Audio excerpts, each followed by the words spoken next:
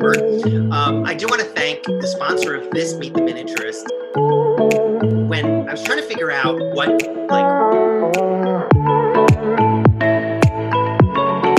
just to create this one. All right, so you have your general.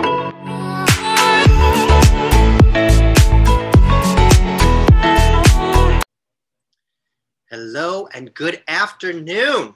How is everybody doing? Welcome to this very special edition of Meet the Miniaturists. Good to see everybody. Wave hello. Say hello in the chat box. You guys know the scoop. Unless you're new, I would love to know if you're new. Yeah, if you're just joining, you've never been to a Meet the Miniaturist before, talk to me in the chat box. I'd love to hear from you. Welcome everybody who's joining. Yeah, we're gonna wait a minute. Hi, Benny. I know that name. Anybody who's new, let me know. And also, tell us a little bit about what drew you to this specific topic, if you will, before I get into it.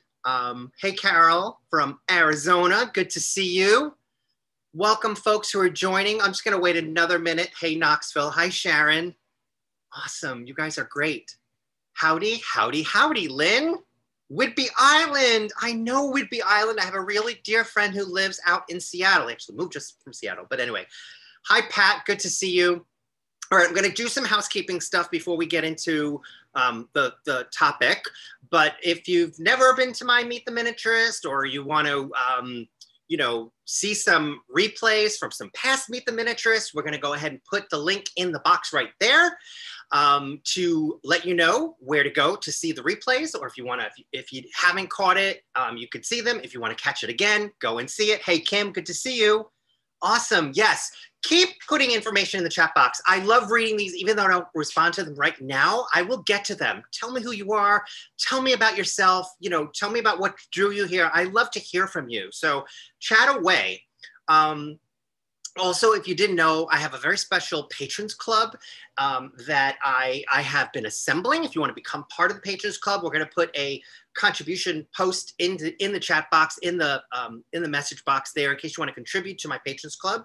We had a very special patrons club event last week, or was it a week and a half ago? And I'm constantly looking for sort of content to build around this sort of patrons club.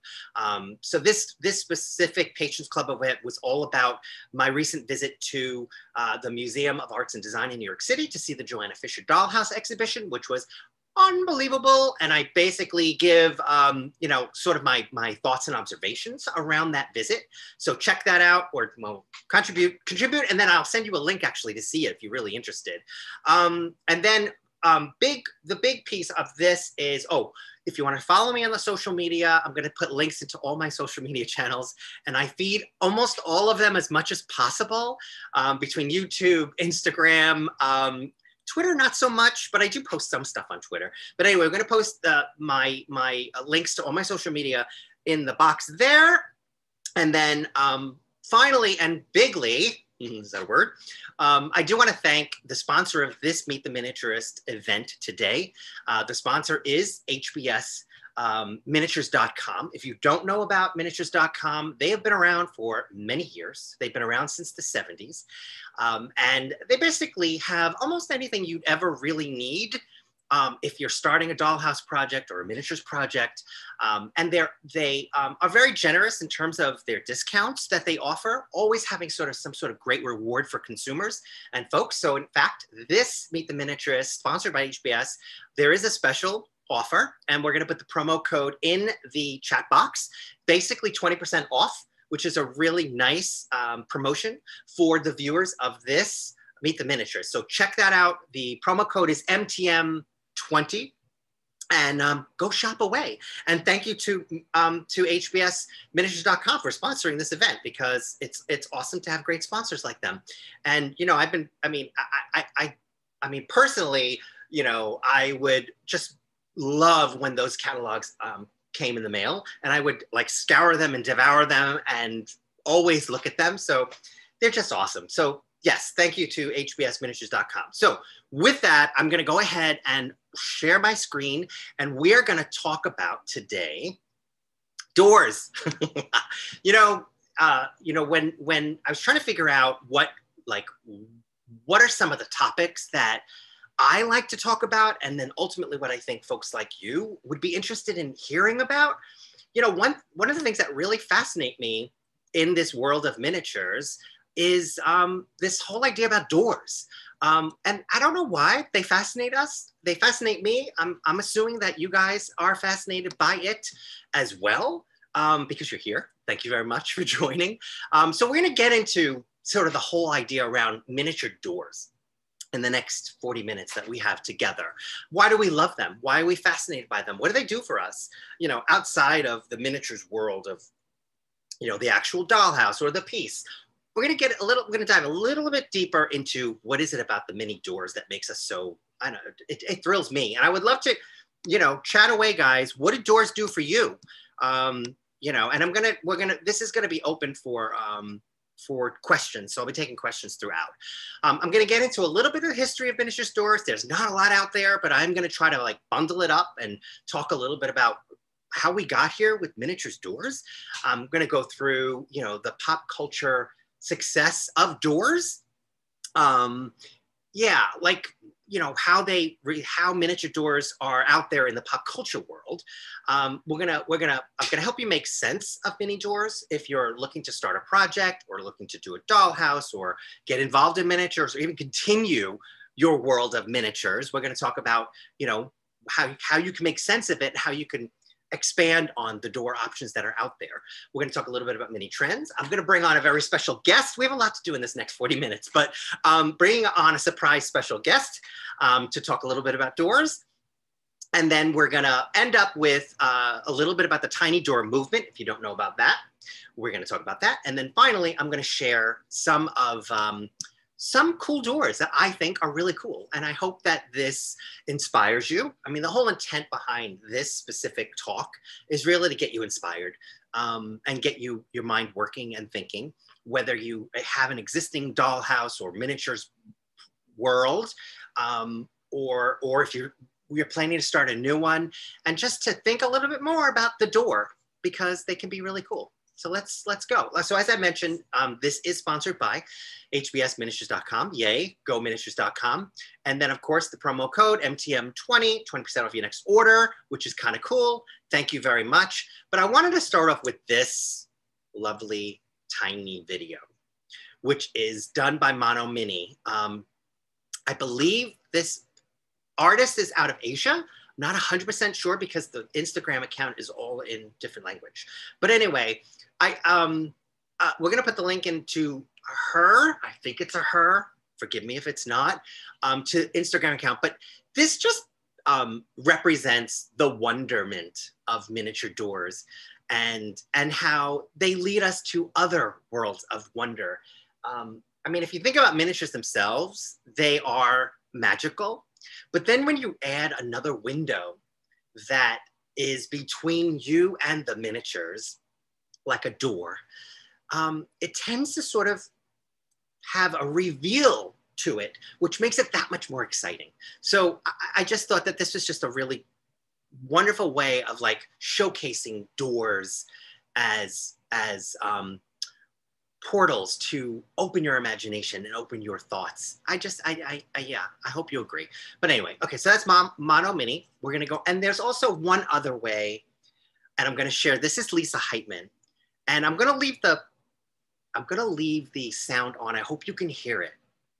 But she's a miniaturist on Instagram, and she created this door. And I'm sorry, you probably can't hear it. I wish you could. But this post is actually on my Instagram account, so you can find it. But essentially, it is a fully latching door, okay? So you can actually physically hear it latch. And so I apologize, I thought you could hear it, but you can't. But I just think that not only is it a door, which is kind of cool in the miniatures world, but this one, you can actually hear it close and open. And it's just, you know, anything that moves or operates like a real thing in real life in miniature just makes me that much more thrilled when I see it. So yeah, check that out. It's really cool. Let me see if this one, for some reason, No, I still can't hear it, so I apologize. I'm going to keep going. But let's talk a little bit about the history of the mini door. There really is not a lot of physical history that you can research, but kind of my observations on this is that, you know, if you think about the Renaissance era, which is really the birth of the modern dollhouse as we know it today, back in the 1500s and the 1600s when they had dollhouses, and they weren't really called dollhouses, they were cabinet houses. These were owned by very wealthy women of a certain social class and status, and they had these miniature, they were called baby houses or cabinet houses. They had these miniature cabinets filled with their mini treasures. The idea was not to have a physical structure per se, that like a dollhouse. It was more about creating a structure that would house a lot of their tiny treasures. And so it really wasn't about the door necessarily back then when they were first introducing miniatures. There might have been some windows, there might have been some doors, but they were of less importance back then, at least when this whole thing began in terms of dollhouses and miniatures. It wasn't really until sort of the late 1800s to the turn of the century, we started to see more primitive dollhouses, more in the shape of real homes that we would know and recognize. The art was pretty primitive. The scale was a little off, but they included doors. You did have the doorway because, of course, this was a representation of a full-size home. So, you know, you started to see the door emerge, at least. You could see a door, you could see its shape, you could see its architecture. But it really wasn't until, I would say, the early 1900s, the turn of the century, when we started to see doors emerge as more important pieces or more important elements in the miniatures world. This, of course, if you guys know what this is, raise your hand, the Thorn Rooms of Chicago, which is, I don't know if you guys, if anybody out there who does not know, these are probably some of the most fantastic miniatures in the entire world. They are about 100 boxes, room boxes, that are in the Chicago Art Institute, created by Narcissus Blackthorne. She was a socialite, she was an interior decorator, and she looked for ways to sort of shrink down interior design so that she can expose that and educate the masses. And so all of her room boxes were architecturally accurate. And by that, they also included doors. And so one of the most amazing things about the Thorn Rooms is their architectural accuracy. And so if you zoom in on the doors, you're going to see that they are architecturally accurate and they're beautiful. But there's also another very special way that she incorporated not only her windows, but her doors. As far as being portals to open the mind and expand the depth, illusion, and dimension. You'll notice this is her shaker room from circa 1800. She left a lot of her doors a little open so that you can look through and you can actually get a sense of scale and wonder and think, well, what's behind that? So she really used the doors not only as architectural elements, but as part of the artistic design to help the viewer transport them into this other world. And she did this so beautifully. So this is more of a close-up of the shaker room and that door in the back, which is just, to me, is just the embodiment of miniature wonder, if you will. But so check it out if you haven't been to the Thorn Rooms. Crazy amazing. There are 68 of those rooms at the Chicago Institute. She made about 100 of them. There are a few others at some other museums around the country. And if you get to see them, you will just be amazed by them. Not only, again, by the architectural beauty, but, you know, these doors. Doors are everywhere. They're everywhere. Not only exterior doors, but interior doors. So look for them. She was a master at creating these interior designs, and she had encouraged some of the most artistic and talented craftsmen of the time to create these interiors for her, for these room boxes. So check those out. And this is just an example of how they actually decorate the doors and some of the room boxes for Christmas at the Chicago Institute. It's a great time to go see the room boxes, all decorated and created. And I mean, if you just look at this one door, I know it's 1, 2, 3, 4, it's an 8-panel door, which is kind of like stunning. And we're going to get into a little bit about all of the detail that you can embellish a door with to make it that much better in a little bit. But really, it wasn't until we started to see the dollhouse kit that the door became an actual part of the entire ensemble of a dollhouse. So maybe the 40s, the 50s, the dollhouse kits today, doors are a major part of the miniatures world today, if you will. But not only are they in the dollhouse world per se, they're also popping up in pop culture. Like how I did that. This is an example of some work by an artist named Ryan Monahan, Ryan Thomas Monahan. He is out of I believe he's out of the Illinois Midwest area, definitely. And he does some wonderful work in miniature, but his doors are that much more over the top. Not only does he do sort of like these commission works, doors that maybe exist in fiction, in his mind, but he does these doors that are based on pop culture. So if you recognize this door, put it in the box right now. It's a very famous door based on a very famous television series. Come on, I'm going to give you a second. I know you can do it. I know you can do it. Come on, someone. All right, I'm going to go. Yes, good job. See, I think it takes a little time before the chat box pops up, but I'll do that next. Good job, guys. It is its friends. And this is also a famous movie of a famous door from a famous film. Oh, it's written right there. Damn. Anyway, this is from The Shining. And not to be outdone, the girls had an apartment door done in miniature. Now Chandler and Joey have their door in miniature. Essentially, what I think artists like Ryan have done with these doors is he's actually been able to expand the awareness of miniatures and also tack on miniatures as sort of an art form and expanding it outside the dollhouse and miniatures world, which is good for everyone in this world of miniatures because it just gives us more to look at. So he's done a really great job, I think, of creating these beautiful tiny doors and helping to sort of grow awareness of miniatures. So yeah, he's awesome. We're gonna pop his Instagram account right there. And if you're not on Instagram, you can search for these guys. Most of them have websites too, and I really encourage you to check them out. They're super, super talented. If you think about trends in the indoors, I think trends, especially today, the miniatures world is looking towards the real world for ideas and inspiration. So things like shabby chic and modern farmhouse and mid-century modern. When the miniatures world started, it was all Victorian. That was it. And now it's all about what can we be inspired from the real world to do in miniature. And believe it or not, it's coming full circle around, and actually full-size designers are looking at miniatures for inspiration, but that's a whole nother talk and a whole nother topic. But I'm gonna take questions in about 2 minutes. I'm gonna go through this trend piece and then we'll take questions. So fire them up and I'll get to them.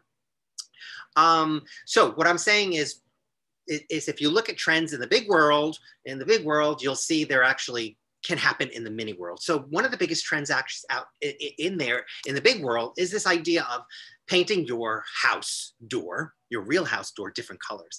And in fact, the real estate world is sort of super focusing on that as a way to help drive interest in a house that's for sale. So you're seeing a lot of this happen, and I think it's awesome, but you're also seeing the idea of colorizing a dollhouse door in different colors as also a trend, and just really making it fun. This is an artist, her name is Faye.Kids. She's out of Belarus, and she does the most adorable, wonderful, sweetest doors, and she paints them in lovely, lovely, sweet colors, and they're very much on trend with what's happening in the big world. And that's why I wanted to share this. I love her work. I love her whole aura, and definitely check out her site. Because I think some of her work is just lovely, lovely. And, her photography is pretty good too. Yeah, so we just popped that in there as well. Let me see if there are any questions. Yep, Lori got The Shining. That is true. It was Shinings and Friends. Oh, good. I see what you guys, yeah. If you guys just tell me what you're working on these days, I like to see what you're doing as well. Okay, so we're gonna go on. So check out Faye.Kids out of Belarus. Another way to really capitalize on the door, as an interesting portion of your miniatures world is holiday. You know, I mean, just especially if you have an existing, let's say, dollhouse or room box. A lot of people, they have their dollhouses, it's set up, it's done, quote unquote, done. I would argue it's never really done. But I would argue that it never should be really done. I know I might get some crap for that because, you know, I think you always want to continue to play. And I think doors are an easy way to sort of get your mini fix on. And I'll tell you how. This is an example of, obviously this is Halloween. This is, you know, it's fall. To, you know, put out some relevant holiday things. Put a wreath on the door. Christmas is another really great time of the year. And you could start in July to put decorations up. How much fun is that? But the door is a great sort of focal point that you do so much with, which is another reason why I love, I love doors, you can tell. I wanted to share a little door that I made for the Hudson River Museum, Nibblewick Hall, which is their 26-room mini mansion on Permanent View. And if you guys are in New York ever, this is really a must-see. It is, like I said, it's a mini mansion. There are many, many rooms. And what I did was I created a tiny, tiny, tiny, tiny little door. I don't even know what scale it is, probably 1/44th. And just a fun way to use doors as a focal point during holiday time. So encourage you to do that. But of course, there are lots of options around doors, and it could be a little bit overwhelming. So I wanted to sort of like maybe take a step back, regroup, and maybe make a little bit of sense of all that's out there. These happen to be doors that are sold by miniatures.com. They basically wrote the book on manufactured doors. They developed them many years ago, and they're still in production today. And the reason is because they're perfectly proportioned, they're well made, and they work. So there are a lot of different design options out there, but they basically have all of them. And there are a couple of them that are kind of like on the newish part, like the upper right-hand corner is sort of a cottage door, which also could be a hanging barn door. But there are lots of options. But I guess the point is, you know, figure out what you want and then go and design and decorate it the way you want. This is an example of one of those doors that I just shared that was embellished and really decorated by Adam Koch. I don't know if you know who he is. He is an amazing dollhouser out of also the Midwest. A lot of Midwesterners. And he has an account called Dollhouse Therapy. Check him out, check his work out. Really wonderful stuff. This is actually an older, I don't have the name of the model, but this is an older model, but look how he's contemporized it really, really wonderfully. So I encourage you to check out the doors, incorporate them into your mini world, and think about what you could do with some of these doors. This is the barn door that I was talking about, which another really good thing about miniatures.com is that you can actually go online and they have tutorials. We're going to link to the tutorials, but you can actually learn how to make this. It's not a barn door. It is a barn door, but it's a swinging barn door. Check it out. It looks relatively simple to make, but it's how much fun is that? I just love it. I love it. I love it. I love it. But check out miniatures.com because they do have a whole section on tutorials. So you could learn a lot. You can incorporate a lot. You can do your own thing. With that, talking about like special projects, talking about what you could do with doors. We're tracking a little early because I didn't get any questions, but I want to bring on a special guest because I want to talk a little bit about what you can possibly do, what kind of projects you can do with doors. And with that, I'm going to introduce my very special guest, May Burnett. Let me tell you a little bit about May. Actually, what I'm going to do is I'm going to unshare. I'm going to stop sharing my screen so I can bring May up. because what I wanted to do is like inspire you guys to take on other projects. Doesn't necessarily have to be a full-on dollhouse or a full-on room box. And just a little bit of how I know May. May and I go way back. She's a dear friend. She's an artist. She's an art educator. She runs a fine art project a program up in a wonderful summer camp upstate New York, and we've worked together. In fact, we're going to I'm going to let her tell us a little bit about herself, and then we're going to talk about her awesome project, her awesome mini door project, which is around steampunk. So, hi, May. Hi, Darren. Thank you for joining this special event. Oh, plus we were on a program together. We were on an HGTV program together. We were partners. So we go way back. And we also had donuts this weekend together. Yes, tell us a little bit about yourself, and then you're going to share with us the project that you created around this doors. Yeah, sure. Hey, everybody. Hi, my name is May, and I was Darren's teammate on Biggest Little Christmas Showdown. Go Green. Woo, woo. During the school year, I'm an elementary school art teacher. And then during the summer, I run the Fine Arts Building at Long Lake Camp for the Arts. And in between, I find time to make tiny little things. Yes, you love miniatures. You are full stop. I do. I've got a tiny gallery. I make tiny ceramics. And I pass that love on to kids, whether it's at camp or at elementary school. We make tiny rooms and stuff. So yeah, tiny everything, tiny baked goods. Yeah, Donna. That's what I love about what you do, is you have a love of miniatures, but you're also sharing all that with the young people, which is how we grow this mini world. Exactly. And you also have such a broad range of interests in the mini world. I know you have this amazing obsession with tiny ovens, right? We talked about that. But you also love tiny foods. You also do ceramics. So let's talk about doors. And you also have this real love of steampunk and that whole thing. Can you talk just a little bit about steampunk, what it is, how it ties in with the Victorian era? Oh, all right. So I'm like a serial hobbyist. So there's lots of things I like. And one of the things I like is the Victorian era. I love the bustle skirts. I love the rich fabrics. I love the costuming. And I love the cast iron stoves and all that stuff. And so when I found out about steampunk, and what steampunk kind of is think futuristic or even modern, but with a Victorian aesthetic. So instead of things being powered by, tiny little batteries, maybe it's powered by some green mysterious fluid that's bubbling away, or things are powered by steam instead of by electric motors, that sort of thing. And I just love that aesthetic and building and creating that way. So I have taken part in several steampunk conventions. I've made the costumes, and it also filtered its way down into my love of tiny things. Yay. And that brings us to your steampunk door. Yes.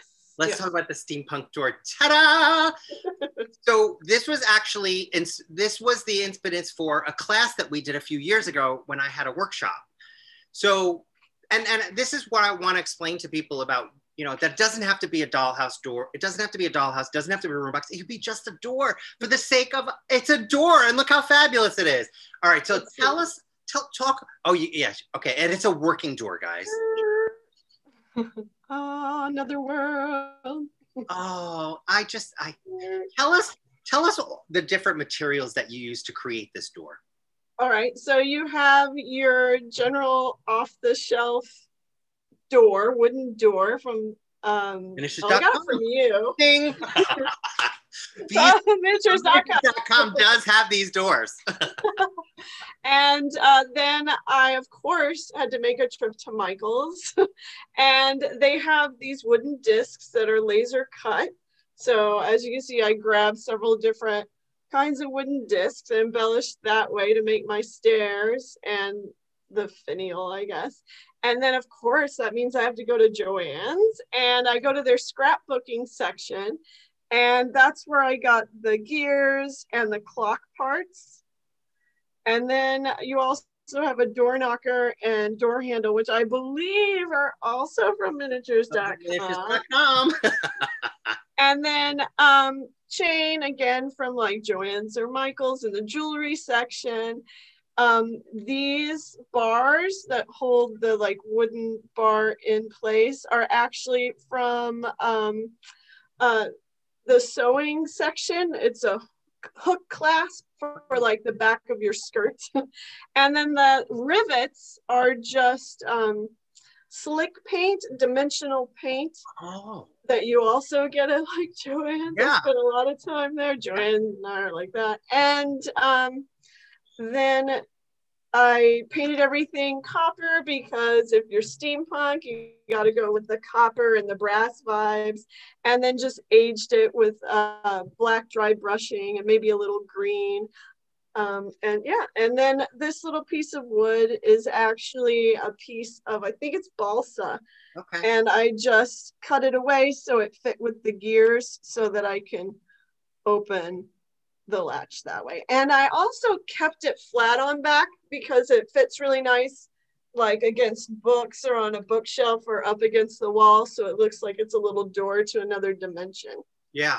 I'm just so, Thanks, it's so swoon worthy. And I love it so much. I loved it when we had the class on it. Talk a little bit about how this is not, people can do this. They can do this, right? Talk a little bit about, this is not difficult. And it's also interpretive. It does not have to be exactly like this. And that's what's so great about the whole idea behind steampunk, right? Yeah, it's all about finding your vibe.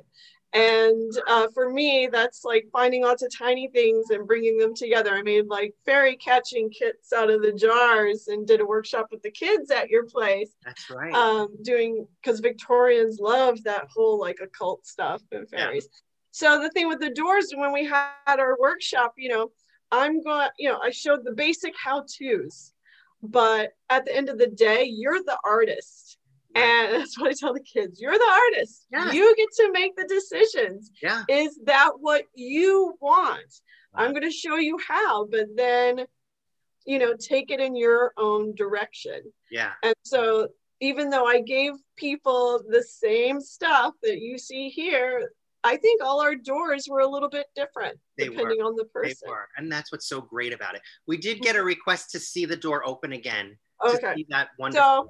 Yeah, I will say, because we were talking about copyright earlier, that yes, I did make this for myself. I have, as you get, made it years ago, not selling it or anything. So the artwork inside is not mine. That's okay. It's a disclaimer. You're putting it out there. Just saying. So it opens up, and then that way. I have like a steampunk scene. I love that. So, because I like the idea of a portal. That's why, it's flat back. So I could put it up against a book. I even took it to my local library here in Dobbs Ferry to do like photo shoots of it up against a bunch of encyclopedias and stuff. Is the inside of the door decorated as well? I don't remember that. It's just painted. It's painted. It looks like the inside is also decorated. It has dimension to it. It's awesome. Well, it has dimension. Yeah, I painted it. And then what's nice is here's the back. So I left it white because when you put a light behind this, it really like glows, and you open it up and it glows from behind. So it's really nice to put a light directly behind it. I love it. I love it. I think that's fantastic. Does anybody, we did have a question about the rivets, which I think we answered. The rivets were dimensional paints. Mm-hmm. Are there notches on the piece that fit the gears? Ooh, good question. Yeah, that was the tricky one. Like I said, this is just a piece of balsa wood that I sanded. It's hard to tell, but the end is sanded really flat so it slides in and out. And what I did is I took the gear. Now the gear is again my husband's home. Hi, Jeff. So, Stella. Love it. Stella. So the gear is just from some what did I say? Scrapbooking. Okay.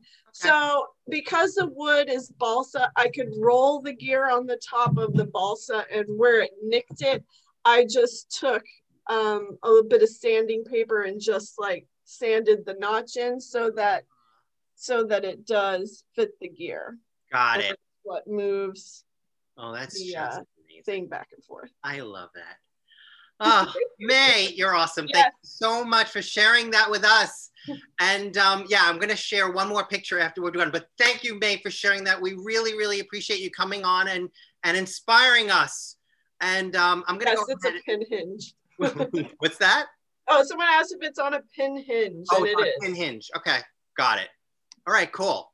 All right, thank you. I'm going to try and bring back my, what's it called? I'm going to try and bring back my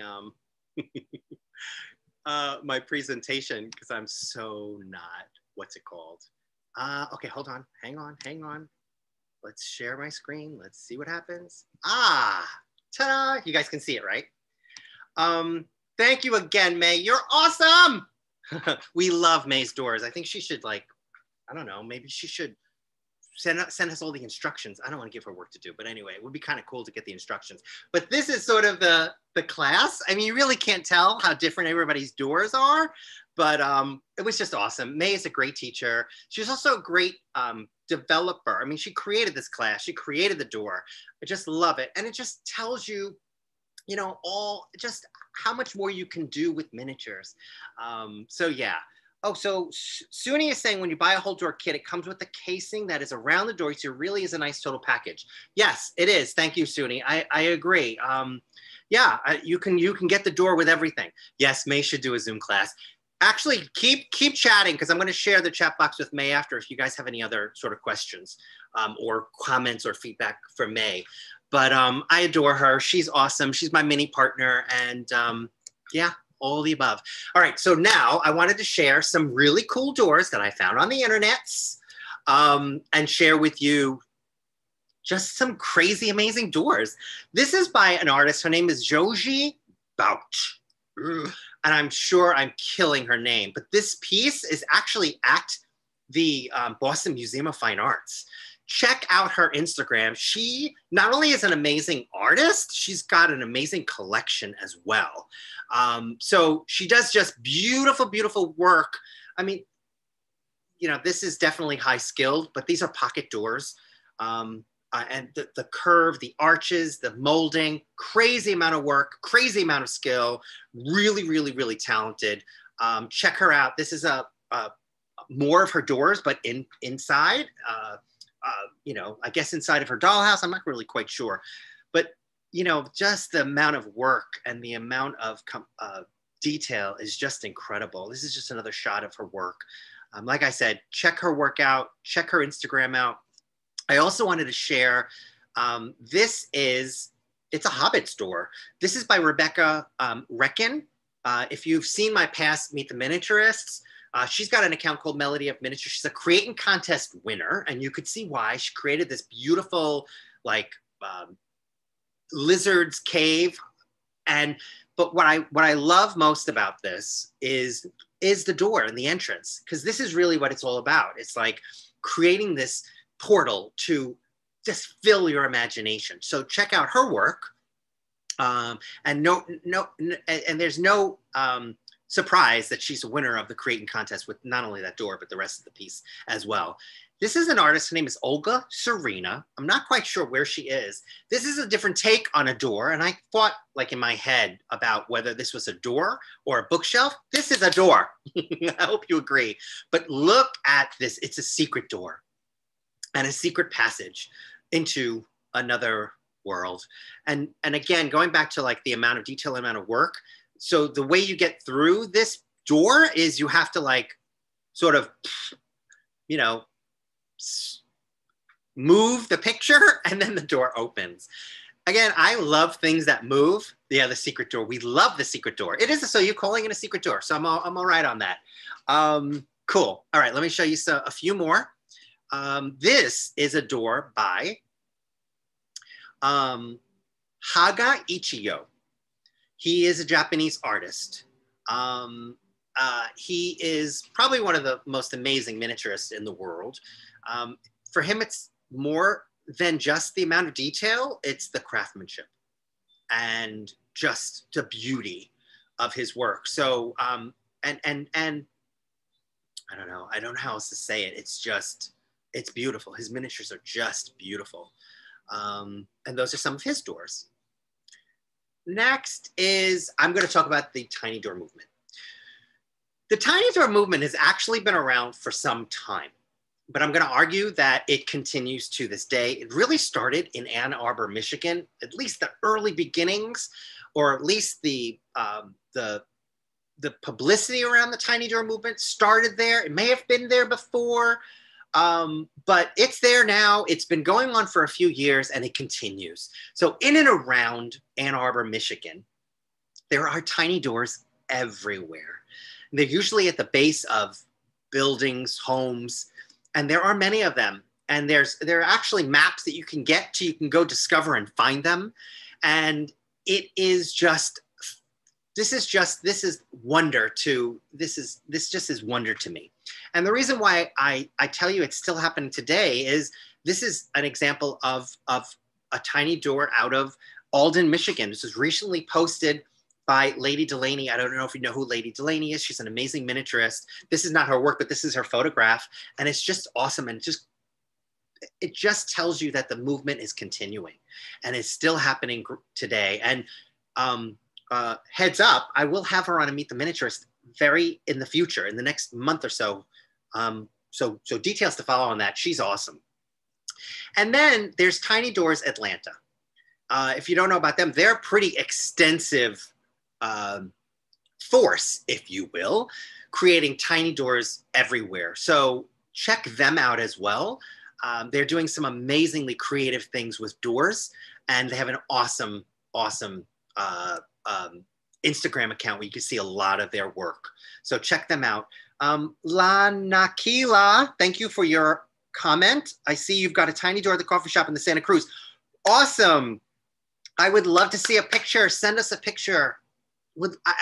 So this is happening